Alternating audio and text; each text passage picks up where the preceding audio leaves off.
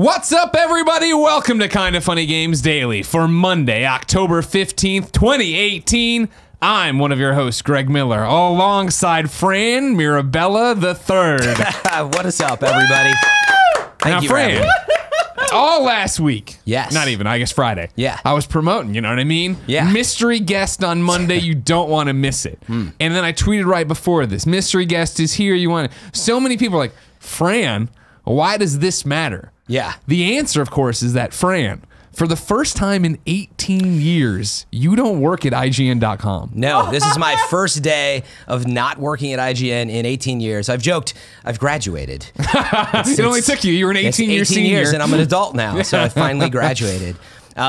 Yeah, I just, like, I love my job. Loved. Man, I got to get into the past tense. Dude, you went through this. Wait, it's going to be so hard for you to stop saying we. Yeah. It's going to be hard for you to not write I'll ING. never stop, because I was there so long. You too, right? I mean, there's just so much at IGN that you accomplished. IGN. Right, there's a DNA there. But anyway, so I was there at IGN for a very long time. I really liked my job, absolutely. But I became VP of video, and with that comes a lot of business needs, a lot of things to do on that end. And I've always been, in my heart, you know, more of a creative director, a content person. You know me. I love being on a show like this. It's definitely one of those things that, and I'm not trying to take away from anybody anyways, you're one of, and not the founders, but you're one of the founders, right, of IGN in terms of the fact that, you rise to this level of VP, you run video, you're in meetings all day long planning. Yeah. It's easy to forget that you got the job because Cass Messina saw you on message boards, right, running your own site and doing your own Nintendo coverage. Exactly. That was how I didn't even know I would end up here. You had a more of a predictable path, I would say, in the sense you were like training to be a writer. You know, I was training to be a computer engineer. I wanted to work on like graphics chips and stuff, but I wanted to design. I thought I was going to design the next Dreamcast or ideally Nintendo system. Oh, wow. That was, I didn't even know that about you. It was crazy, dude. I really wanted to design the next Nintendo system. This was when Project Dolphin or GameCube was happening. Sure. But anyway, that's how I arrived here. I always thought I'd come out a few years, review Majora's Mask, a couple other things, get it out of the way, and then go back to school. Yeah. But little did I know, video on the internet turned out it was kind of a big deal. Yeah. And I just started doing it, and it was in 2005. They're like, "Hey, by the way, do you want to start a video team here?" And it's funny. At first, I was like, "I don't know. I want to write video on the internet." Yeah, right. I was like, I kind of want to write still. Want to interview people.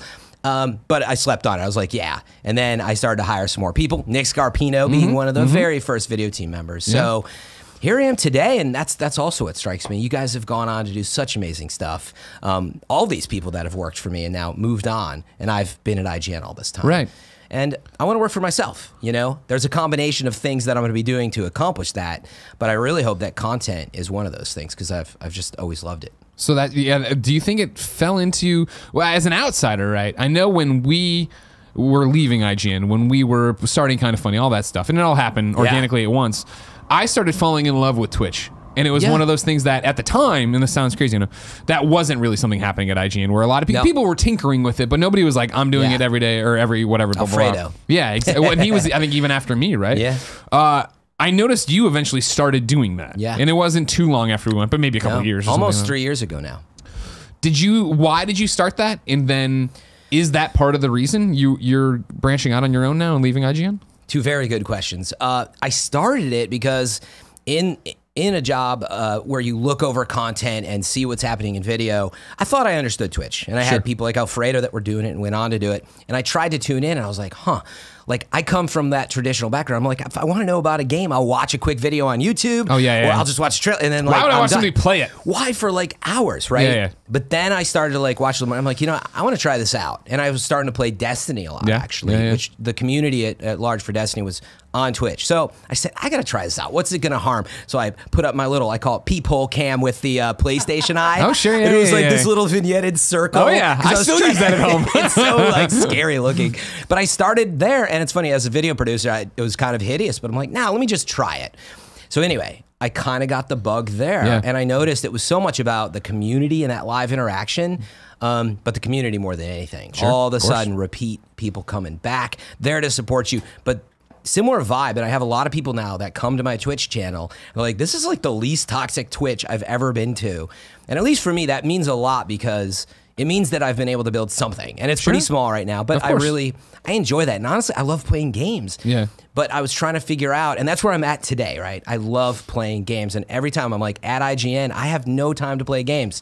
You know, by the time I get home, there's just no time left. I figured out that streaming was a way that I could maybe further my brand and my career while playing games, something that I love, and that's just kind of where it all started. What was the second question? I think you answered it.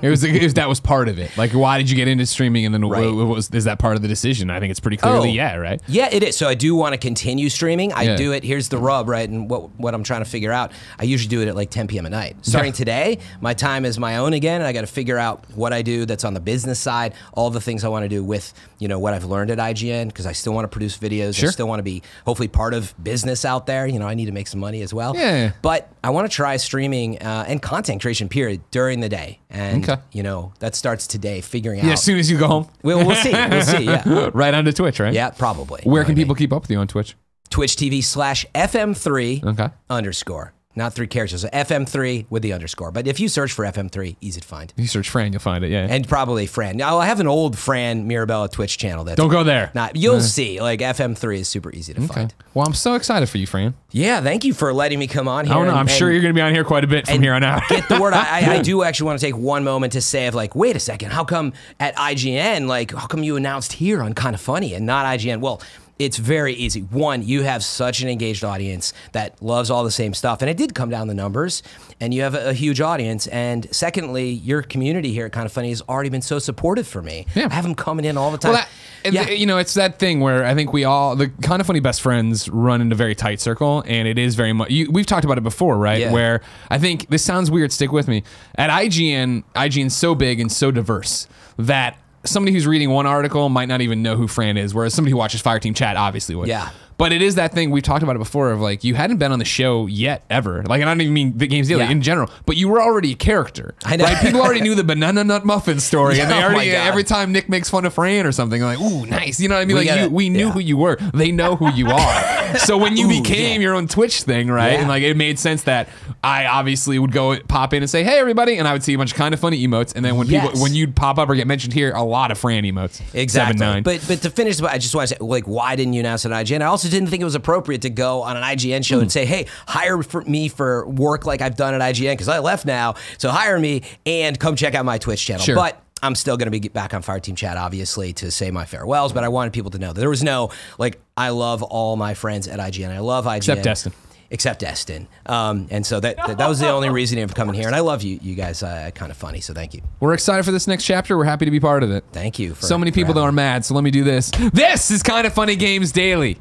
If you didn't know, each and every weekday on a variety of platforms, we run you through the nerdy video game news you need to know about. If you like that, be part of the show, kindafunny.com/KFGD, with your questions, comments, bad PSN names for a few more weeks, and everything else under the video game sun. Then watch us record it live on twitch.tv/kindafunnygames. If you're watching live, you have a special job. Go to kindafunny.com/you're wrong and tell us what we screw up as we screwed up.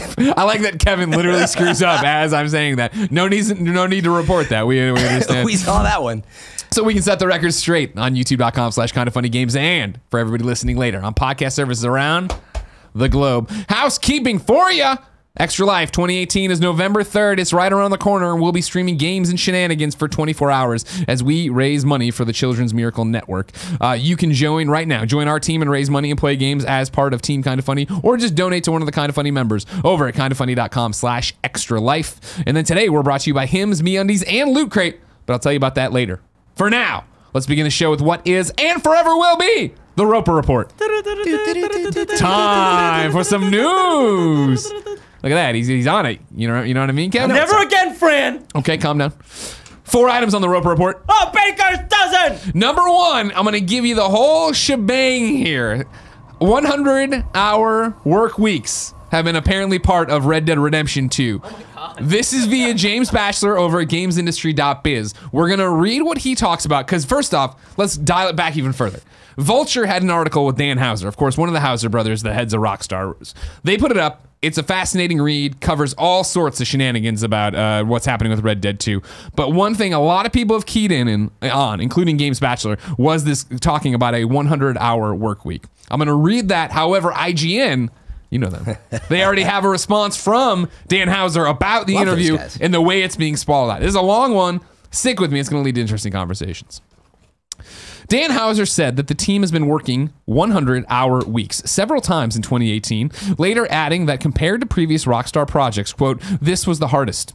His brother, thank you for the air quotes. His brother Sam told the site earlier this year, we've poured everything we have into Red Dead Redemption 2. We have really pushed ourselves as hard as we can. The result is a game that Dan claims is 65 hours long, although 5 hours of content has actually been cut, and boasts 300,000 animations, 500,000 lines of dialogue, recorded by 700 voice actors, and even more lines of code. The level of detail seen in the trailers and the glowing previews suggests this work has paid off, but it brings to mind the Rockstar spouse incident around the original Red Dead Redemption.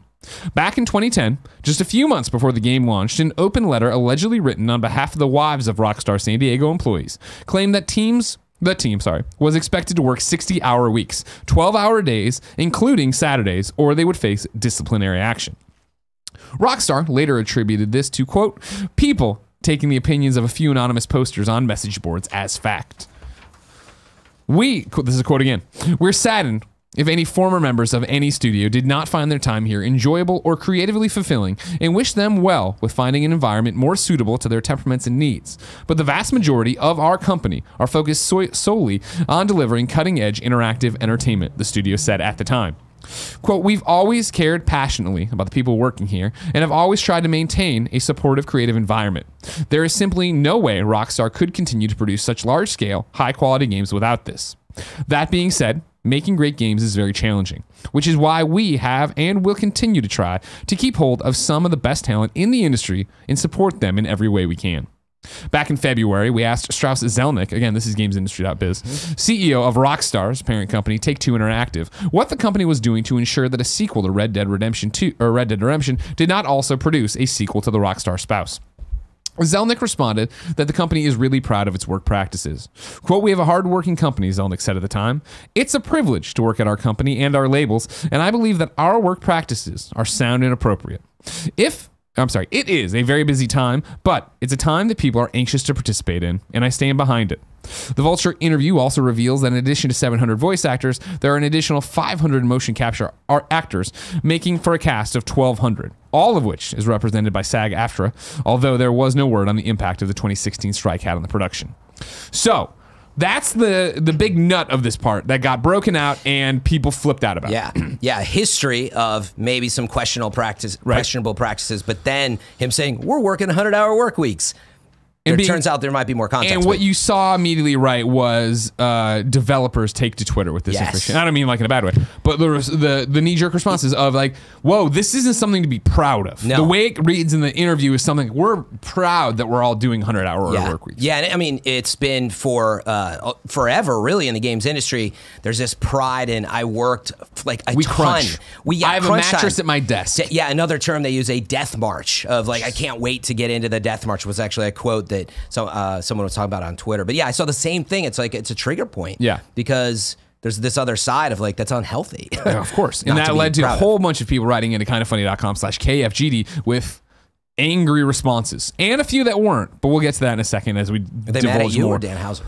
They were mad at Dan Houser, and then there was a couple different people who were like, hey, I work in this industry, not video games, not tech, not whatever. I work an 80-hour work week. And I understand that sucks, and it sucks that somebody's being forced to do this, but everybody needs to understand this isn't something central or limited to the video game industry. It is. We'll get to that in a second. And there's also the whether or not you get paid for it, but it's less about that here, but that's a fact too, obviously. However, Dan Houser saw this. IGN reached out and got a statement. Here's the statement. There seems to be some confusion arising from my interview with Harold Goldberg, that's over at Vulture. The point I was trying to make in the article was related to how the narrative and dialogue in the game was crafted, which was mostly what we talked about, not about the different processes of the wider team. After working on the game for 7 years, the senior writing team, which consists of 4 people, Mike Unsworth, Rupert Humphreys, Laszlo, and myself, had, as we always do, 3 weeks of intense work when we wrapped everything up. 3 weeks, not years. We have all worked together for at least 12 years now, and I feel we need to get everything finished. After so many years of getting things organized and ready on this project, we needed to check and finalize everything. More importantly, we obviously don't expect anyone else to work this way. Across the whole company, we have some senior people who work very hard purely because they're passionate about a project or their particular work. And we believe that passion shows in the games we release. But that additional effort is a choice. And we don't ask or expect anyone to work like this. Lots of other senior people work an entirely different way and are just as productive. I'm just not one of them.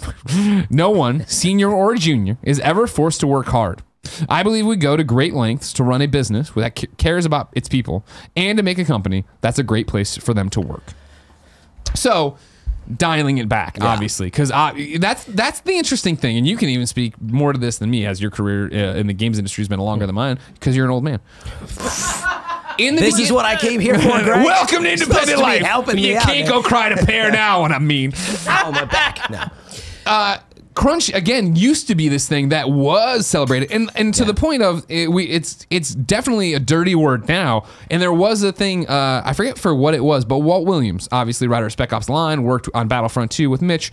He had done a piece he had written a book and then released a segment of it, I think on Polygon, that was his like love letter to Crunch and what good can come from Crunch, and got a whole bunch of flack from that. And it is the thing right now where I feel the industry is in this weird growth spurt, right? Because it is so young, but it is the thing of like, yeah, bro, and I shouldn't say bro, because I'm not putting in a bro thing, but the way I think of it, of like, they're all surfers. I go, yeah, man, hang 10.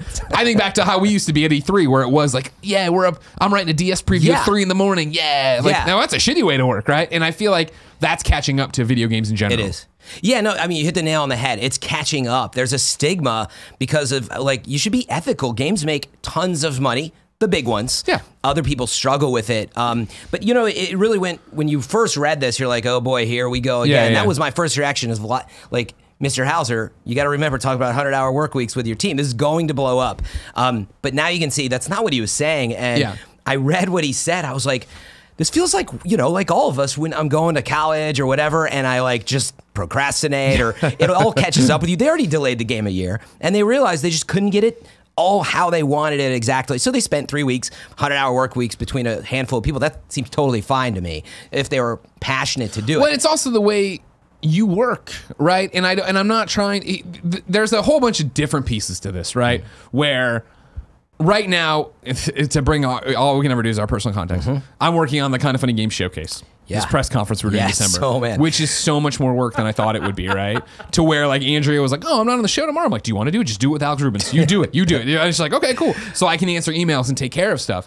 And that's something I chose to do, and I'm into it. But then that's me as a personal individual. Then there is this question, though, of how many times maybe at IGN, obviously, because that's where we worked before, but it was that thing of leaving before your boss, and I think any business, right, is kind of frowned upon. So if you see the writing team still slaving away in there, do you have to wrestle with that in your head of, well, they're working really crazy. Right. Maybe I should stay later. I think that is a very good point. It's a slippery slope. Have you made it clear to everyone, this clear, that that's what was going on? Yeah. By the way, Dan Houser, very powerful man. Oh, yeah. What if he was just sitting there working away and his writing team felt compelled to stay? And if they felt it forced upon them. And now, I'm not even talking about the writing team. The writing team, Laszlo, he's been there forever. Laszlo's just down. Thing. Exactly. Now they're all there, maybe optionally, maybe not. And then you're right. Yeah. Everybody's looking in that glass window like, I guess I'll grab dinner. I got to walk right back by them. I got to walk by them to get to the elevator. How do you make that clear to company? And be thoughtful about it. And that's in the wake of, you know, and Rockstar has always been a very private company in terms of what's going on behind closed doors, because they want it to be the Rockstar brand. I remember I've only interviewed Dan Houser once, and I remember that was like super watershed moment where I at IGN, no one ever gave a flying fuck who I talked to, but then when a Dan Houser came around, everybody came over with ask this, do this, don't say that. I'm like, all right, geez. You wonder about this one. Was the spouse thing a real thing? Did it get better afterwards? Were there all hands where they were like, we need to change, we need to do these things? The fact that they've released a statement so quickly, I think is them, hey, again, you know, the Houser brothers, not reclusive, but not out that often in front of talking about stuff. Yeah, they don't speak this quickly that often. You're exactly. Right. This is very rare. But it is that question of like, you know, here at Kind of Funny, right? We've been, you know, historically we take the final 2 weeks of December off, then come back on January 5th, our anniversary. But the problem is January 5th keeps sliding deeper and deeper into weeks. Yeah. So like right now we're debating if we only take basically 1 week of December off the last week and then come back and then kind of have a half off of one thing. but this, so like right now as we wrestle with, are we taking the week of the 17 off? It is this, I keep having it and Kevin refuses to listen, honest conversation of, cool, you don't need to come in. We can figure it out. You want those days off to sleep, go ahead and do it. It's the same conversation you're having now where it's like, if your bosses are coming in and you live 5 minutes away, literally 5 minutes away. But I'm telling you as your boss, right? Like, I don't give a shit. I'd rather you not come in because I'm going to have to hear about it all fucking day. Nobody's going to believe that. No, but we're not a normal company. That's for we're all sure. dressing up as Ghostbusters and walking around in San Francisco this afternoon. Like, we're not normal. And that's why I feel like for us, but you're right. For us, it's easier to have this conversation and try to stress to Kev that, like, no, really, like, Cool Greg doesn't care. Cool Greg's got nothing to do. He'll come in and do it. But that's me struggling to tell that to it's a company of 7, but of 4 employees. Like, if there's 3 co-founders and 4 employees, and I can't get that message to him one-on-one. And we get together in our pajamas and play Monster Hunter, literally. Like, how is it for Dan Houser to say that to a company as big as Rockstar and stuff like that? Yeah, I mean, I don't think there's any one solution. Like I said, every company is different, but I do believe in, especially now, and I see it a lot out there now in the gaming community, but certainly having known many programmers, developers, there's just a culture of overworking yourself. And it kind of sucks because it does affect your mental health. Sure. And inevitably, that is the danger here. It's not just that you're working hard. The thing behind it is your mental and physical health. And so I do believe that companies need to have there's something in place. Yeah. So you might have to force Kevin to not work. If you believe that it's right for him, I would say maybe you have to tell him, I'm sorry, you can't. Because when you get into the optional side of things, sorry, Kevin, you just got to stay at home. But you know what I mean? I don't know that that's the right solution, but something's got to be there to make sure that you as a company are taking care of your employees' mental health. And I would actually argue that having optional, hey, we're having a Zen hour that you can participate in, those things I don't think work as well because they're totally optional. Yeah. And I can tell you personally, I mean, we have you can get an optional like a massage or a whatever, we have those things at IGN sometimes. Where the hell was that when I was there? I think you still pay for it, but it's like you can take that time. But I'm like, I can't take an hour, and then I'll be one of those people that's doing it at the level I'm at. So I think you got to put something in place that's a little more of a mandate. And I don't know. I'm not running my own company quite yet. Sure. Maybe I'll figure it out in the near future. But that's why when I worked at IGN, I instituted a 2-hour Smash. You had to is this how the email read? Was this? I'm instituting 2 hours. No, all the words aren't coming to me. You know what I'm talking about. Wait, Kevin, you used to play Smash for 2 hours. Were you doing this every day? Shut up. You knew. In addition to lunch? Hey. Just so you know, you were in there a lot of the time. So I was 100% not playing Smash Brothers for 2 hours. Do you remember when HR came over and told him to stop drinking at his desk? No. You don't remember Did that happen? Yeah. You know what? There's a lot of things that at the level I was at, especially they didn't filter to you with Nick Scarpino, trained myself. I hear no evil, see no evil. I'm pretty sure I asked permission to go buy the bottle of. I did not know you were drinking. Nicholas is just a garbage can filing cabinet. Anything comes to him right into it. Nobody cares. I think I asked you permission, and it was when the holiday party got canceled, and everyone was bummed out. I feel like there's so much that's being said on air that just can't be taken back. Can you erase this part? Obviously, I'm just kidding. That didn't happen. Number 2 on the rope. Well, to wrap up number 1, of course, with all this stuff. Like, I'm interested to see. I was interested to see how many people today wrote in like, I'm in a really tough spot of like, I can't wait for Red Dead, but I don't want it to be if people are being, worked beyond their means or beyond their desires. 1 out of 10. How do you think Dan handled the situation? Oh, post. Yeah. Like in terms of handling with his response. I mean, I think they handled it 8 or 9. Like there it is. Put it on the critic scale. The best thing to do. I agree. 7-9 for you. The best thing to do, right, is like not say it or be very clear then. But I also understand what it's like to be in an interview for 3 hours and you say something that you think's crystal clear. Yeah. And then they say something and you're like, oh no, you see it in print. You're like, we weren't on the exact same thread here, right? Yeah. Yeah. Again, the recourse was awesome. I rated a 9. He did awesome. Yeah. Okay, good. Number 2. This is a very short one compared to the giant one we've had. There's not going to be any Halo Infinite at XO18. Brian Gerard, right? Yeah.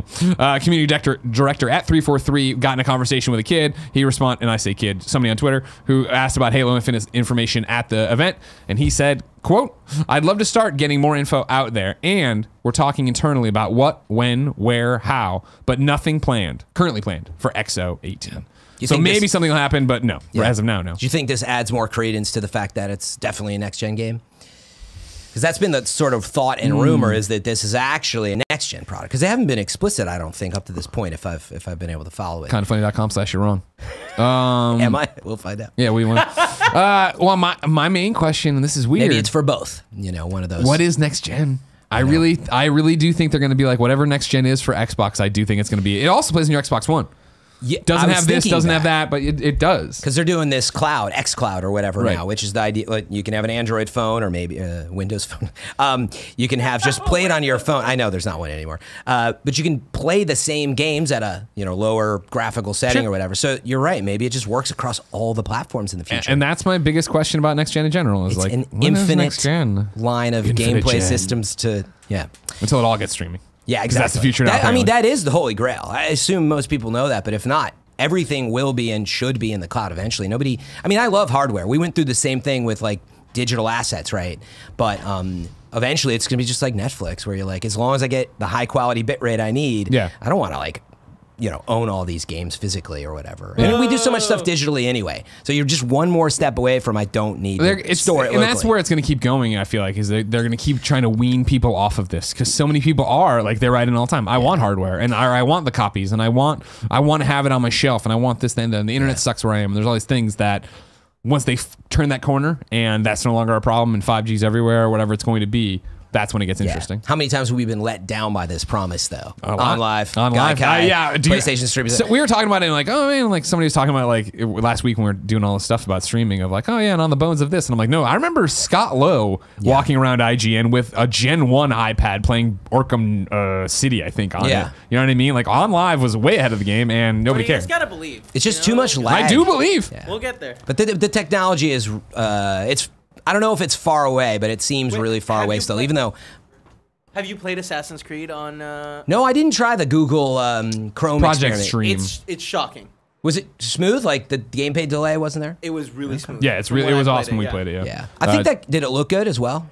Well, the problem is we were playing it off. No, let me get there. The problem was we were playing off Jared's tiny computer, and I hate a don't Chromebook. know what the resolution and the of Wi-Fi in here and yada. The resolution of the screen, I have no idea what it was. So it was not nearly as clear as when I'm playing at home on PS4 Pro, but I'm sure with a better connection, a better computer, it would be. And that's where we're talking about scalability. Exactly. And you said the right words. I think once we're on 5G and it's spreading, now we're talking, because that's so fast. Yeah. So maybe we'll be closer then. Yeah, I can't wait. Somebody did write in, I didn't make it to the rundown, I didn't think we were going to touch on it, that they did Assassin's Creed through Project Stream this weekend and had a not great experience with it, which I'm not, not shocking. It's going to be case by case. So many things at play. Jared's laptop in particular. Yeah.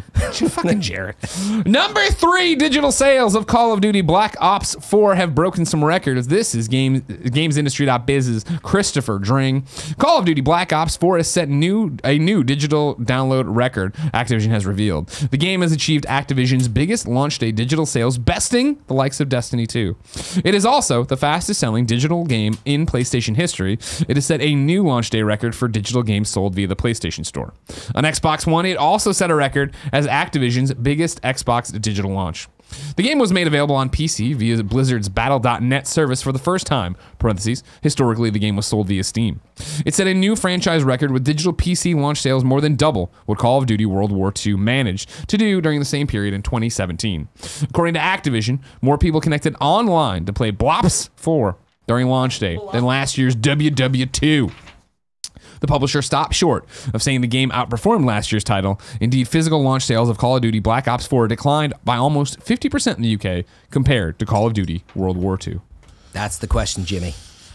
Like the way these things always come out, you're like, let's see. Let's be as precise as possible with our word usage to break a record. Yeah, well, but you look at it and you're like, digital game sales are increasing year on year, every year, right? Yeah. What is the Air website that they use? Oh, kindoffunny.com/you're wrong. No, that's correct. That's correct. Sure right. But it's on track to do the same thing next year, in theory, right? Until things slow down. But I do say, reading between the lines and having played a lot of Blackout, at least, I think it's doing pretty darn well. How much have you played? Oh, quite a bit. I played. Were you streaming it? Yeah, I was streaming it. Twitch.tv/FM3_. That's the one. Thank you very much, Greg. First night. Are you partnered? Can people sub? I'm partnered. People can sub. That's one of the best ways to support me and what I'm doing out there. But what if they're listening in their car right now? They don't use Twitch, but they have Amazon Prime. Well, if you have Amazon Prime, you might have a free subs giveaway every month. Otherwise, Jeff Bezos is going to take your money. Yes, exactly. Go out there and give it to somebody. It doesn't have to be me. It could be kind of funny games. Look at that. Look at Fran. You're a professional. You're ready. Thank you very much. But yeah, I played quite a bit on Friday and then Saturday. You know, I had a lot to think about. But but Friday, I actually hopped in, and this was really interesting. Hopped in, and I am not like an awesome FPS guy as much as I play Destiny and Fortnite and everything. Sure. I'm like, okay. Yeah. And there's always a learning curve. But first night I hopped in, and it was my second match, and I almost like lazily got a victory royale or whatever they call it. I was like, okay, and then I was feeling good, and the next day, just hair-pullingly bad. Yeah. Just like, everyone's off work and school and they're ready to go. It was bad the second day because I actually tweeted out. I was like, if you don't think this game's like accessible, I was like, check it out. It's for everybody. The next day, I'm going to retract my tweet. I'm like, it's bad out there right now. I'm getting crushed. You're gonna have a bad time. I might have just had some bad drops, but Blackout in particular, the Battle Royale mode, is a lot of fun. I can't speak as much to the multiplayer, and Zombies is always like a great experience. They just launched a patch, I think, for Zombies, and so I think it's worth checking out if you Friday, like I came home, dropped in, did one Blackout match. Just to get a feel for it, see what it was like. And I was like, oh, cool. I could see playing more of this. Closed it and went back to Assassin's Creed. Yeah, I'm like, I got work to do. That game is so big. I saw you beat it, right? Yeah. We have questions coming up in platinum it yet? No, I haven't platinumed it yet. Jeez. Yeah. Jen's eye roll on Twitter was very much in real life as well. I think you're crazy to try to do that. Before Red Dead, like, forget about it. Yeah. Number 4 on the Roper Report, the final news story of the day. Yakuza has hit a very important milestone. This is from Mike Harradence over at videogamer.com. He led talking about how Sonic sold a whole bunch. Like, it's crossed some threshold. Who the fuck cares? But then he gets into this important stuff. Sega's 2018 integrated report also confirmed that Persona and Yakuza have sold 9.3 million and 11 million units worldwide, respectively, while Puyo Puyo has drummed up 27 million units. Speaking of Yakuza, it seems the franchise is finally getting the attention it deserves in the US and UK. Apparently, Yakuza 6 sold as many copies in the West as it did in Japan, which definitely wasn't the case for the earlier titles. In the past, this is a quote, in the past, the Japanese market has generated the bulk of sales for these series, and although it has elements that are appealing to overseas, no, that's just weird translation. However, the game was not developed with the European and US markets in mind, confirmed Sega's Kenji Matsubara. Banana Nut Muffin himself. Yeah. If you don't know Fran's Banana Nut Muffin story, we'll tell it another time when Nick's here. Jeez. Okay. Thanks to painstaking efforts to create a game that Japanese fans will appreciate. The title has become popular not only in Japan but also won over fans overseas who praise the refined game sense of the title. I believe this is why Yakuza 6: The Song of Life has become such a popular hit around the world. Yeah. I've always loved the Yakuza games. Yeah. I kind of tapped out. I had enough Yakuza. I was wondering, like, why do you think this happened? Do you think it gained traction with the right, like, influencers and just, like, press that got the word out, or that they did something with the game itself? You know, I think it's more the fact that it got into the right. I think the games have changed in a way that suddenly you see, Kazuma texting a bike flipping over with a granny on it or stuff. You're like, what is this? I need to jump in. You watch somebody Twitch it. You watch to get the idea behind it. It's easier to disseminate that information. Whereas when I was reviewing them and I put it up on IGN and the blog roll says Yakuza review, you'd be like, I don't know what Yakuza is. Keep rolling, right? And even if you read the intro paragraph, I don't know what this is. Get Yakuza. Don't be a loser. Yeah, exactly. Well, we had some good strap lines. We had some good strap lines at IGN, didn't we? But I think, it's probably a combination of things. But I did see Max Scoville actually had put up it was just a clip of him like kicking through everything in a room, and it was ridiculous. I also saw some of these like other crazier clips on social. I feel like that actually 100%. Has contributed a bit. Yakuza is a fun game and great and everything, but it plays the best in GIFs or even screenshots, and the ability to share all that stuff has definitely seen, I think, an uptick in like what is going on. Yeah. There's like there's a great Twitter thing that's just Yakuza out of context. Really? Yeah, that's just like weird screenshots and quotes from the game and stuff. It's got to be a Reddit as well, I'm sure. Oh, of course, yeah. Now, Fran, I can't wait to see what they do with the next Yakuza. Me as well. But it's still so far away. I need something more imminent. Like, say, what came to the mom and grop shops today? Fran, tell me where I'd go. The official list of upcoming software across each and every platform as listed by the Kinda Funny Games Daily Show hosts each and every weekday. Yeah. Out today, Defiance 2050 gets a Trouble in Paradise update. Hand of Fate 2, the acclaimed action role-playing game from Defiant Development, embraces the darkness with the Servant and the Beast DLC available now on PlayStation 4, Xbox One, PC, Mac, and Linux. And then in the rare Monday release on the PSN, palm reading is out on the PlayStation 4. Now, if you are like me, ladies and gentlemen, you said, excuse me, palm readings on the PlayStation 4? That sounds like an easy platinum. So you went to find out more about this game. Where I went was the PlayStation Canada store that had this bio for it. Palm Reading Premium is the most luxury and professional palmistry and chronology software out there. You can use it to analyze, read, and master your palm lines and palm fingers without knowing anything of hand reading. Understand yourself better with simple/quick and entertaining image tests. Get analytics of your own. And I was like, this thing sounds like the easiest platinum in the world. Yeah. Charles J wrote in to kindoffunny.com/KFGD and said, greetings, Greg and mystery guest. Sorry about that, friend. Okay. So I was looking through the new releases, and one game popped into my mind for one specific reason. It sounds like an easy plat for Greg. It's called Palm Reading, and it counts as a game according to the PlayStation blog. Yet, there's no trophies tied to it at all. I even checked the release history on Steam. I bring this to your attention as I remember a promise to us that every game would have trophies. And as far as I know, they've kept to that since the implementation. They haven't, but it does matter. It might be a matter of a lack of gameplay or something, but if Slide, My Name is Mayo, etc. can get platinum trophies, I'd say a palm reading title has at least 10 easy bronze trophies. Man. I concur. Now again, jury is out. We don't know for sure. He's going off. The game wasn't up on PSN yet when I got here. The fact that the trophies wouldn't be on Exophase, yes, which I did not check. Kindoffunny.com/you're-wrong. Go ahead and check it out for me. But Charles J going to Steam to look at the Steam trophy list and there not being any, that is troublesome. Let me see your hand. I'm going to see. You don't know. You haven't played yet. Trophies are not in your future. Oh, damn it, Fran. Sorry, man. That was good. I didn't know where you're going with that one. New dates for you. Destiny 2's Festival of the Lost begins tomorrow. Tuesday, October 16th at 10 a.m. Reset day, Greg. It concludes Tuesday, November 6th at 10 a.m. What is this Festival of Lost all about? You excited? You into it? Oh, yeah. I mean, every year, Destiny has these little events where they decorate the tower, and with that come some new engrams and some new items to buy from the Eververse. But it's also cool things to earn, and you can wear these like masks to kind of dress up your Guardian. But I will say, if you read the Bungie update, you can check out Fireteam Chat as well. We went over it last Friday. No, you don't promo them anymore. Absolutely. But they basically are doing some new stuff. There's going to be a new mission that's opened up later on, and there's some questline stuff to do. So actually, there's a little more meat on the bone on this one. I believe there's also a legendary auto rifle or something that you can earn. So yeah, they got some good stuff on this one if you're a big Destiny fan. Okay. And Forsaken's been awesome so far. I was going to say, it seems like everybody's back on the positive swing of Destiny, Oh right? my goodness. They really course corrected. I could go on, for a whole show. I know you could, yeah. But they have so much content out there, and it really feels like the glory days of Destiny 1 year, late into year 2 and into year 3, but I've been having tons of fun, and the grind is real, but it's fun. We should play sometime. The grind, I can't do that. I can't fit that in. We can't catch you up anymore. I got Odyssey, I got Astrobot, I got Lego, I got Red Dead, I got palm reading. If it's easy, if the trophies are there, I got to do palm reading tonight. Right. I just can't. I'm sorry. I love you. I can't. Exactly. Deals of the day for you. They've announced a Diablo 3 Switch bundle. Here's the official word from Nintendo. The devil is literally in the details of a new Nintendo Switch bundle featuring Blizzard's legendary game Diablo 3 Eternal Collection. Launching exclusively at GameStop on November 2nd, fans who pick up the devilish bundle will receive a Nintendo Switch system and dock featuring Diablo 3 artwork, a download code for Diablo 3 Eternal Collection game, and a themed carrying case, all at a retail price of $359.99. Plus your soul. Diablo 3 Eternal Collection contains the full classic game, as well as all the expansion content, the Rise of the Necromancer and Reaper of Souls. In addition, fans who play a Nintendo Switch version will receive in-game items that are only available on Nintendo's hit console.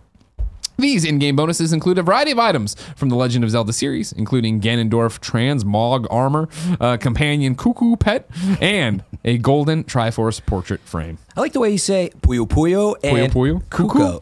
Those two in particular are good ones. Hey man, when you're Greg Miller, you're out there without a net. You just see a word you don't know, you steamroll right through it. You just keep on going. Time for reader mail. But first, I'll tell you it's brought to you by Hims, MeUndies, and Loot Crate. Let's start with Hims. 66% of men lose their hair by age 35, and the thing is, once you start to notice hair loss, it's too late. It's easier to keep the hair you have than replace it. How do I know? Nick and Andy on the other side of the wall are using Hims right now. Forhims.com. It's a one-stop shop for hair loss, skincare, sexual wellness, and more for men. What they did is they went there, took photos of their hairline, sent them in, talked to a doctor online. He subscribed or prescribed these medicines. They're cheaper because they're generic. They sent them over here, and now Nick continues to eat Andy's hair loss gummies, and Andy gets mad every day. Thanks to science, baldness can be optional. Hims connects you with real doctors and medical grade solutions to treat hair loss. There's no waiting room, no awkward in-person doctor visits. Save hours by going to forhims.com. My listeners get a trial month of Hims for just $5 today, right now, while supplies last. See the website for full details. This would cost hundreds if you went to a doctor or a pharmacy. Go to forhims.com/gamesdaily. That's forhims.com/gamesdaily. Forhims.com/gamesdaily. Let's talk about MeUndies. You've heard me obsess over my MeUndies and all the amazing colors and prints they offer. But guys, did you know that MeUndies also makes the world's most comfortable lounge pants and tees? This fall, well, with fall finally here, there's no better time to put on these cozy essentials to the test. Everyone knows I only wear MeUndies. I threw away the rest of my underwear when I found out how much I loved MeUndies, and I've only ever bought them. They've never sent them to me for free. What the F, but I'll leave it alone. I am going to buy these lounge pants as well because they're the best fabric and they're super, super soft. Kevin, am I lying? No. The lounge pants are made from the same micromodal fabric as their undies, and you'll be in fall heaven. And you cover your bottom half with the fabric that's 3 times softer than cotton. MeUndies also is celebrating the fall season with fun Halloween prints. Check out their latest jack-o'-lantern prints in undie socks and bralettes. And the best part, when you join the membership, you can get all this stuff, everything they make, for less than anybody else. MeUndies is a great offer for my listeners and for any first-time purchasers. When you purchase any MeUndies, you get 15% off and free shipping. It's a no-brainer. Get 15% off and a pair of the most comfortable undies or lounge pants you'll ever put on. To get your 15% off your first pair, free shipping, and a 100% satisfaction guarantee, go to MeUndies.com/gamesdaily. That's MeUndies.com/gamesdaily. And rounding out the trio, Loot Crate. I love Loot Crate. They have a thing called Gaming Crate now, where they send you all these different things. You ever use the Loot Crate, Fran? I've not used it myself. You're a monster. I know of Loot Crate. We always get it at IGN. I don't really have to. I just got the Loot Crates here, and what I got out of it was a Foxhound glass. A Foxhound pint glass from the one and only Metal Gear, and I love it very much. This month's theme, because every month has a theme, is Nightmare. Fight back against malevolent forces and gear up with stuff from Soul Calibur 2, Silent Hill, Psychonauts, and Cuphead. What is Loot Gaming? It's a monthly subscription box delivered directly to your door with exclusive pop culture collectibles, apparel, and gear. Loot Gaming curates, designs everything themselves, and you won't find these anywhere else. They give you $60 of value in each crate for less than $29 a month. Right now, this crate's going to sell out, the October 1 Nightmare. You must order by the end of this week to guarantee yours. Get the best surprises each month from the largest geek and gaming subscription company. Geek out in style with Loot Crate. Subscribe now by going to lootcrate.com/games and enter my code GAMES to save an exclusive 30% off your subscription. That's lootcrate.com/games, my code GAMES for 30% off. Oh, Fran, where do I want to take you? I will say, remember, these are not just ads, but a great way to support the show. It's not on the script, but it's true, right? It's not just an ad. It supports the show. Exactly. Yeah. So, yeah. No, but our kids are good about it. I know they know that. Yeah. Just a little extra. One guy was like, can you put music behind your ad so I can skip faster? And I was like, no, I don't think. Come on. No, I can't do that, actually. That's a lost leader for the people. Yep. Fran, you mentioned that there Assassin's Creed, right? So good. Oh, Kevin has as well. Kevin, now you were all big talk trying to beat it this week. Did you beat it this weekend? No, man, not even close. Remember when I was like, oh, I'm just gonna power through it? Turns out I didn't. You enjoyed the ride. I enjoyed the ride. Okay. Way too much. Yeah. What you told me? What are you at right now according to UB Club? I haven't checked since I told you, but then it was 75 hours. 75 hours into this game. Oh my goodness. Yikes. And it's like probably scratching the surface from what I've seen. I haven't had a chance to play it. It's fantastic. Yeah. Oh my God, I'm so in love with it. One of those things I want to make time to do is play a game like Assassins. It's on my list right now. Here we go. Wispa writes in and says, hey Greg and mystery host, my question is, now that and this is mainly for me since you haven't even touched it, I won't accept your answer. You finished AC Odyssey. Which is your favorite Odyssey? Assassin's Creed or Super Mario? I know they are very different games, but which one is better? Which game is your favorite too? Do you think there's a difference between a game being your favorite and the best game? Thanks, Wispa. There is a huge difference. So yeah, I beat the story of Assassin's Creed over the weekend. I'm at 54 hours on my save. You're efficient. Hey man, I'm out there, I'm hustling, and I do the microtransaction thing too. There's so many things you can do though. I know. Well, that's the thing is I beat it, and I'm by no means done. I have a whole bunch of cult members to go after. I would like to platinum it. Will it happen? Who knows? Will it happen before Red Dead? No fucking way. Yeah. But I'd like to do it one day and all that stuff. What is better, Assassin's Creed Odyssey or Super Mario? Totally different games. Yeah. Such a weird question to ask. But the similar answer names. is Super Mario. I mean, come on. Like it's the thing. I love Assassin's Creed. I'm having a great time. Super Mario is polished in every aspect. Yeah. Whereas Assassin's Creed does have its weird hangups here and there. Sure. But again, completely different games. I also say this knowing that, last year, Odyssey, Super Mario was my game of the year. That's the one I was stumping for. That's what I voted for. Zelda won, whatever. Yes. You know what I mean? Whatever. Okay, but Zelda was amazing. Zelda's right? amazing too. It was a tough choice. Yeah. Exactly. This year, Odyssey's on my definitely gonna be if I get invited back to Giant Bomb for a top 10 list, it's gonna be on there. But God of War is still my game of the year this year. Based on what you've experienced, is Assassin's Creed Odyssey the best Assassin's Creed for you? Based on my experience, yes. Seems that way, man. We've talked about this a little bit, but to recap, fell in love with the series with 2 in Ezio, loved Brotherhood, kind of drifted. I was in and out of them for a while. Thought Black Flag's gameplay was the best, but then I think this is the best story. Until the end. Like when the final cutscenes played out yesterday for me, and there's different endings. I put it on the controller. I turned it on. I'm like, what a game! What a fucking game! And I've been in, and then not to mention the gameplay and how much I want to go back and how much I want to do other stuff. Yeah, it looks incredible. You think you'll actually get into it?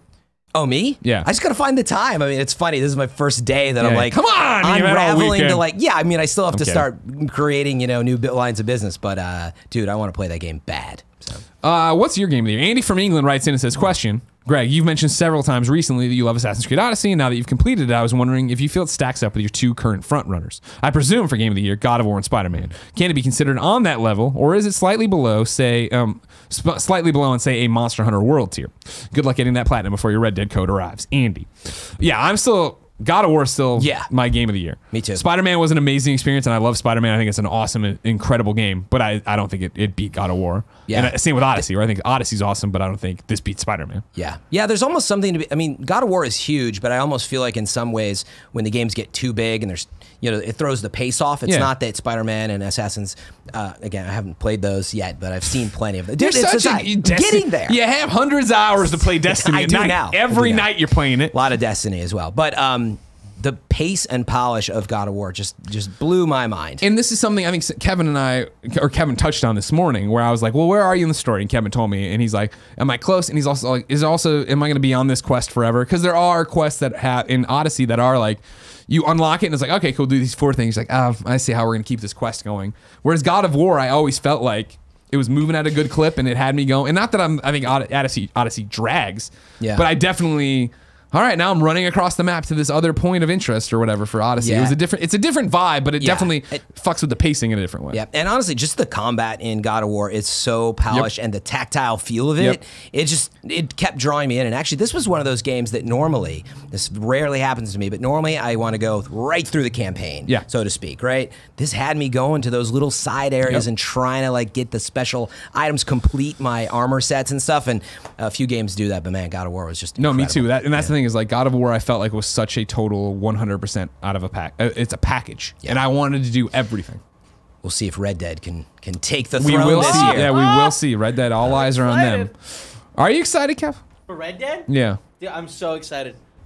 Good Scared that I can't finish Odyssey beforehand, though. Will you turn off the map markers so you just have to get your points of interest from the local NPCs? I'm gonna tinker with it and see, but that seems like asking for it to take 500 hours to Odyssey's finish. exploration mode is similar. Yeah. Right? Have you heard about this?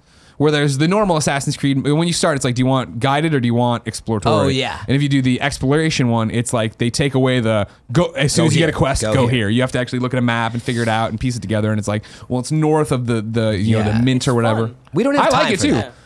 Did you play it that way? I did play it that way. No way. Yeah. Wow. And you still beat it in 50 some hours. Yeah. But I mean, at the end there, I was like, I want to go to the story stuff. Yeah, exactly. But I love the concept in Red Dead though. When I read that, I was like, that is so cool. Like just the idea of like you like have to talk to someone to the big willow tree and see the old burnt cactus and then go past the Hard to oil believe field. we weren't hired as one of the 7,000 voice actors. Well, Jim and the Jellicoe say it's the old Dutch gang. There's a snake in my boot. We're just doing Toy Story now. Chris from Missouri, M-I-Z, writes into kindafunny.com/KFGD and says, this past weekend I went on a guy's trip with a group of friends to a, quote, gamers ranch. That has video games and especially board games. Gamersranch.com. The ranch had both an HTC Vive and a PSVR set up. And it was the first time I was able to really sink my teeth into VR. First, Beat Saber is awesome. Oh, so good. Preach, sir. Preach. Wait, is that out? Oh, wait. It's out on Vive, but yeah, they still haven't put it. PSVR, Yeah, it's announced and coming, but who knows when. Yeah. Second, I am now very interested in purchasing a PlayStation VR. Here's my question. Do you think it's a good time to purchase PlayStation VR? We just hit the 2-year anniversary, so I am scared that if you purchase one now, that a new model is potentially right around the corner. And do you think there will be Black Friday type deals on PSVR in the coming month? Thanks for all the content, Chris from Missouri.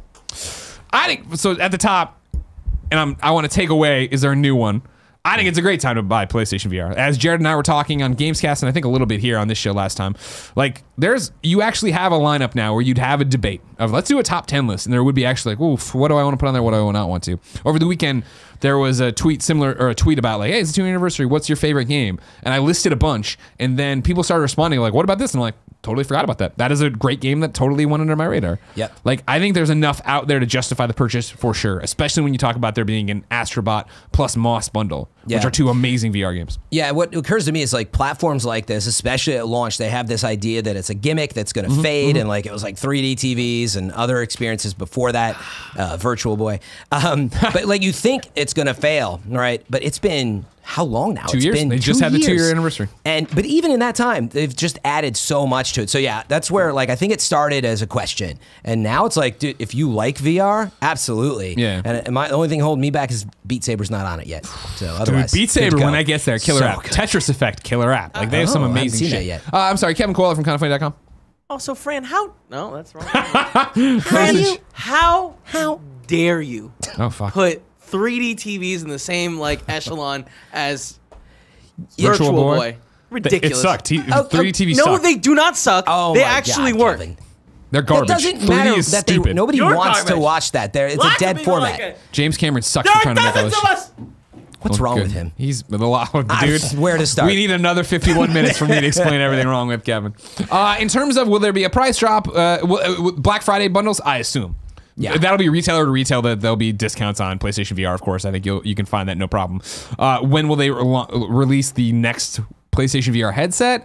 Great question. I don't see it being E3 this year.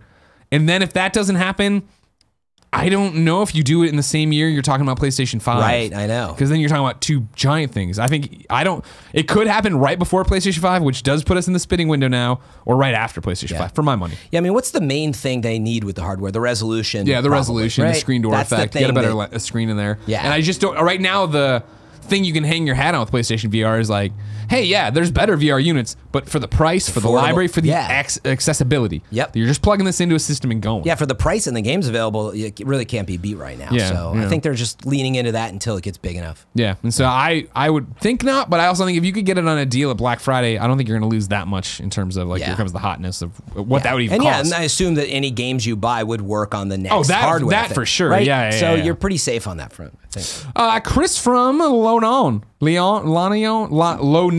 Chris from Low Neon, we're going to say. Writes into kindafunny.com/KFGD and says, I'm just sitting here playing Fallout Shelter, and it made me wonder, are there any mobile games which you guys just couldn't stop playing even long after their lifespan? You ever get into a mobile game, Fran? You know what? I actually was into Pokemon Go for a while. Oh, here we go. So there was that. Yeah, yeah. But that was right during launch, and I just was trying to catch them all. You know. Sure, yeah, I didn't think I would get into it, but man, I was buying the Pokeballs and everything. Yeah. Outside of that, you know, and it strikes me as this is my first day as a free man. Every time I picked up my phone, I was on email. So I wasn't I'm not against mobile gaming. Yeah. But just not a it device wasn't you my usually thing. play with. Although, wait, I should add 2 things that stuck out to me. I do like Impossible Runners, or whatever they call them, Endless Runners. So there's this game, Impossible Road, which I loved. It's just like taking this ball down a track. There's a lot of games out there like that I really like. That, and then of course the Room series, which was more on like the iPad and stuff. But the Room, which just got announced for Nintendo Switch, I believe. But those types of games, I like don't know Myst. what is the Room? Oh, it's awesome. okay. It's like Myst. Okay. So you just like go in a room and solve puzzles. It's awesome. So actually check it out on Switch. Years old. There's like Room 3 now, maybe 4. I don't even know. But so those I got into. Yeah. But it was always when I was like flying or when I couldn't like have a connection. Sure. What about you? For me, right, there's 3 that jump to mind. Number 1, Game Dev Story. Oh, which yeah. when that dropped, that was, I mean, but that was just a solid week, I would say, of nonstop playing on the BART to and from IGN at the time. Sparkade, do you remember Sparkade? No. It's something that we did a sponsorship with them. It would have been not last year, the year before, right, Kevin? Does that sound right? Yep. So 2016, they launched this app that was classic games. You could play within the app, but you could play it against each other people, and you could either bet with in-game currency or real money. So, and I was such a Tetris fiend that I got up to like $100 of real money in there that from people I was winning, and I was legitimately obsessed with it for a while. Where it was like I'd come home and not play not real games, quote unquote, on my console. I'd sit there and play Tetris on my phone to try to best this score to try to earn more money. Even though it wasn't about the money, it was just about, hey, here's a tangible reward to playing. Yep. These goddamn kids. It's funny. There were more games now that are coming back to me. Like I was really into Fire Emblem when it launched. Sure. Awesome mobile. And I was gaming thinking experience. Tetris had leveling and all this stuff and new unlocks, and I was like, yeah, I'm trying to do all this stuff. There's so much out there on mobile actually. So it's where you play it and why. You know, I know. And for me right now, and it's going to be next week for all fucking systems go, Ghostbusters World. Yeah. And so full disclosure, of course, I got cast in the commercial, and we're working on a sponsored Let's Play or party mode for them soon. So if you want to take it with a grain of salt, go ahead. But you all know I'm a huge Ghost head. And it's Pokemon Go with Ghostbusters. Yeah. And the build I have, which is not launched, obviously, runs well enough. And I'm out there busting ghosts. And so is that like, I turned a corner last night of like, man, I'm just building up these coins. What is that for? And I lost to, I was doing a thing and the ghost got away. And at the end, it's like, well, you know, maybe you should consider upgrading your weapons. Like, I can upgrade my weapons. And then I went into the upgrade tree now, the RPG of making my Proton Pack. And this is where they get into the microtransactions where it's in-game. Buy some. In-game currency to upgrade my stuff, right? And I have tons of in-game currency. However, it's the thing of like, cool, we're researching your new particle thrower, which means that for 15 minutes, this is what we're working on, unless you want to use a gem right now or whatever to do it. And I don't want to use gems. Oh, so you can speed up your progression. Exactly. That's how they do it. And that's how Pokemon does it too, right? Of like, hey, do you want to walk around with this egg for a while? Or, you know, use the gems right now. It's that kind of stuff. XP acceleration type stuff. Exactly. But you can't just do it over and over and over again to like... I think if you wanted to spend all the money, yeah. But that's the PvE stuff, so who cares? That's you doing it. PvP is a different thing altogether. I saw it. It looked good, man. And I, like I said, I got caught up on Pokemon Go. Kind of I couldn't keep up with it. I'm actually excited to try it. I'm very much in not sponsored on my side. No, yeah. It's very much I'm in that, like, the thing I always talk about with, like, I'm like Darth Maul at the end of episode 1, where the gates are closed and I'm just pacing back and forth ready to go. Because I'm playing the game, but since they're going to wipe servers until I can't invest as much as I want to. Like, I'm still doing dimensional doors, which are like Pokestops and all this shit, but it's like, what is this for? I just like it. Yeah, I know, exactly. You go as far as to like educate yourself on what you need to know. Yeah. Then but I don't want too far. I don't want to eat so much that I don't want to have the real dish. Have to do it all over again when it comes out. You know what I mean? Oh, do we want a final question? There's so many good ones. It's hard to choose. Kevin? Yep. You get to decide, all right? I'm listening. Do you want to talk about, and don't just yell out the one you want before I say them all. Okay. Fortnite dances? Yeah, Fortnite. Do you want to talk about Xbox Game Pass? Or do you want to talk about a rumored PlayStation message that bricks your console? Oh, fuck. Let's do that one. Michael Angelou writes in to kindafunny.com/KFGD and says, PSA announcement. I saw this article, and then it's a tweet, but it doesn't matter, about how there is someone who is sending messages via the PlayStation Network that can possibly brick your system. They are advising us to change our privacy settings on our messages to private. Something that can be done from the PSN messages app, so better safe than sorry. Saw this break over the weekend. I forget who tweeted it. One of who's One Punch Man is their avatar. Not Titus. Somebody like that. You know who I'm talking about. Kindafunny.com/Rome. And I went in and it was a reset era thread, or maybe an r/gaming thread about, hey, there's this message that got sent to all my team while we were playing Rainbow Six, and it bricked all of our consoles, and we all had to factory reset them, and back and forth, back and forth. And you look at the message sent, and it's like something in another language, and then it's like the question marks from iOS, like when you don't have the latest software. And so I immediately went and changed my PSN messages to private because I don't know what the fuck's going on. Yeah. And there were all these other people saying like, it's happened to me, it's done this, you got to do this. And if you apparently turn on your PSN, your PlayStation, and you've gotten the message, if you see the preview or you go into your messages, it's going to brick your unit. What? But, and this is all rumor and speculation. Right. I was like, is this validated? But if you go into your PSN app for messages, you can delete it there before anything would happen to your console. So I don't know. Some people were like, this is bullshit. How would that possibly happen? And I was like, the other people popping up like, no, you'd be surprised. Like, if the system can't handle what that is, it doesn't know what to do, and it flips the fuck out. I have not seen an official thing from PlayStation. I have not seen anyone officially report on this. It is just rumor and scuttlebutt on the dark web, as they say. Yeah. But I definitely sent my messages to private. Kevin Quilla. Didn't we have something similar happen with, not bricking, but with iPhones where if you sent a certain message with a black dot, it would shut down your phone? You don't remember that? I am unfamiliar with that. Yeah. No, I mean, I'm certain of it. Like, I actually looked at videos, like, kind of breaking down what was happening. Yeah. And it was just exactly that. It couldn't interpret stuff, so it got into a loop where it just kept trying to interpret the message.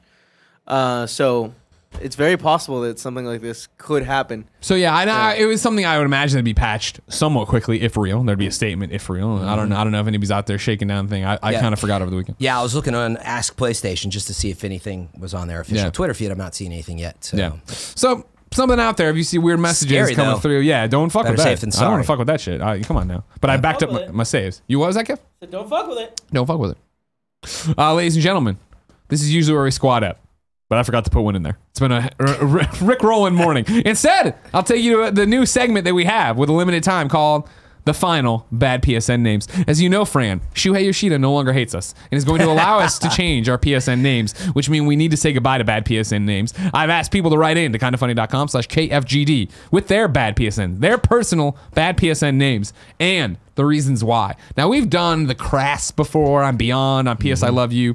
These are more heartfelt stories so far, which I appreciate. Like Kim's. Kim writes in to kindafunny.com/KFGD and says, bad PSN name incoming. So with the news that we will be able to change our PSN names, man, was I quietly excited. The name I have is VRKA1. Sounds harmless enough, but it was one of those dumb kid/teenage things. So the VR is the initials of the girl I was with at the time, and the KA is mine, of course. Of course, that relationship didn't last. So it's super awkward to tell my current partner when she asks what your ID is after, what your ID is named after, because she wants to ask because she forgets, and I got, well, it's an old girlfriend. Awkward. So finally, I can't wait, 2019, to change my name. Also, first-time writer, long-time listener. Love all the shows, and the team does. Thanks for listening to my awkward story, Kim. Yeah. That's a bad one, Kim. You're not the only one out there probably with that. That's not my story, but I know those are out there. Yeah, oh my God, there's so many people tied up with just, and that's the thing is, again, we used to be, you write in with a bad name, you did something, you're stupid as your kid, you saw somebody doing some of the, whatever. Bong you Ripper write in 420. Exactly. Now you're writing like, all right, this one's, that is awkward to be like, well, this is why this happened. Oh my God. It's never good when you open you're wrong and there's 32 responses. Really? Yeah. It's hopefully they're all just saying the same thing, but you never know. You know what I mean? It's terrible. If you didn't know, ladies and gentlemen, corrections. we ask you watching live on twitch.tv/kindoffunnygames to go to kindoffunny.com/you're wrong and tell us what we got wrong, what we screwed up. And then we set the record straight for everybody watching later on youtube.com/kindoffunnygames, listening on podcast services around the globe. Capitalist Pig says the Walt Williams book I referenced was Significant Zero. The Polygon article is what also the other thing. No, we don't care about that. A lot of people, they want to come in and just, this is something. Just dropping a comment. This isn't, Come on now. That's not cool.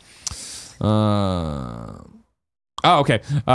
Carson from Utah says, as per Xbox.com, Halo Infinite is exclusive to Xbox One and Windows 10. We had that question of like, is it going to be a next gen thing or whatever? They have gone on the record saying Xbox One. But again, what will Xbox 2 be? Yeah.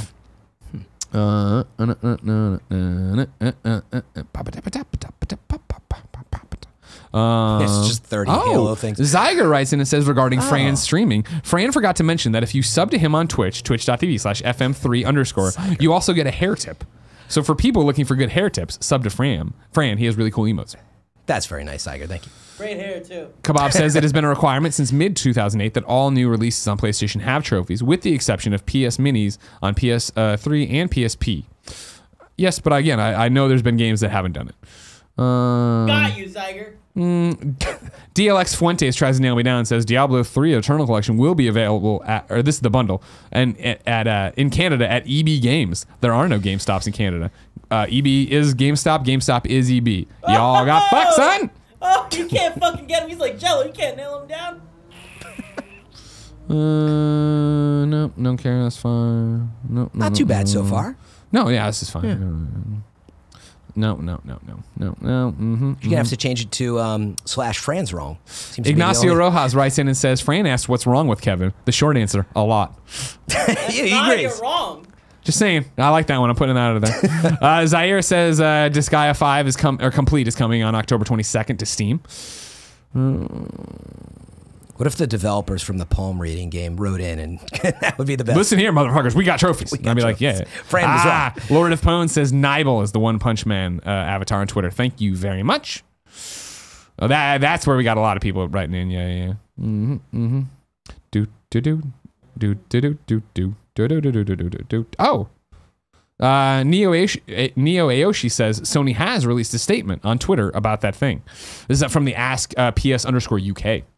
Oh. We've since fixed the issue, and it wasn't bricking consoles, just sending them into a crash loop that can be quickly fixed in under 5 minutes. Delete the message from the the PlayStation mobile app, go into safe mode, use option 5, and the console will be back to normal. So there you go. All is well. We're fine. Thank you guys for that. Thank you, Blackjack, for writing in with that too.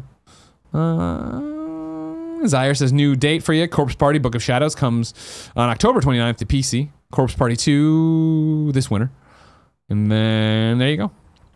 Nailed it. That's it. Not terrible. Not too terrible. bad. A lot of additive information, which I'm always a fan of. Yeah. Ladies and gentlemen, if you didn't know, this has been Kinda Funny Games Daily. Each and every weekday on a variety of platforms, we run you through the nerdy video game news you need to know about. If you like that, be part of the show. KindaFunny.com/KFGD. Questions, comments, concerns, bad PSN names in the final weeks here. Everything else under the video game sun. Watch it live on twitch.tv/KindaFunnyGames. Watch it later on youtube.com/KindaFunnyGames. Listen on podcast services around the globe. Hosting schedule goes like this. Tuesday, Andrea Renee returns with YouTube's Alex Rubens. Wednesday, it's me and Gary Witta. Thursday, it's me and Jared. And Friday, it's me and Andrea Renee. Fran Mirabella, congratulations on this new chapter of your life. Thank you for having me. When will you be streaming today? All day long? Is it a celebration? You getting a cake? You going home right away? Streaming for 24 hours? He's streaming for 48 hours. He just said it. Oh my god! I'm playing Palm Reader all day. Yeah, you know, it's funny to not have a schedule, but I always play late. I'll be playing later tonight, but I do want to get on sometime today, this afternoon. So and I think that's the most interesting thing about this is you're very much figuring it out still, right? Like what you want to do and how you want to do it. So people should come to your Twitch and be part of the community and talk to you about what they want to see. Exactly. Yeah, again, I want to stream during the day, right? But I'm not a content creator by trade anymore. That's what's weird. Sure. I went from reviewing Majora's Mask to being in charge of the business video at IGN. And like, there's a lot of stuff out there. I want to do 3 things. You know, one is creating content, like on Twitch, possibly on YouTube. If you want to support me do that, then come find me. Twitch is obviously the current place, but you can find me on Twitter as well. Sure. Second thing is creating awesome video productions like you guys do here every day, going out creating stuff like, you ever saw that show Expert Mode that I did? It was an interview, stuff like that. I almost hosted one. That's right. We talked about it. So I would love to continue to do stuff like that, whether it's with IGN or developers or whoever. And the third thing, of course, is like video business stuff. So if there's someone who wants to be the next Twitch or YouTube or just has like a channel like yours and it's like, how do I figure YouTube out? Well, I've been doing that a long time.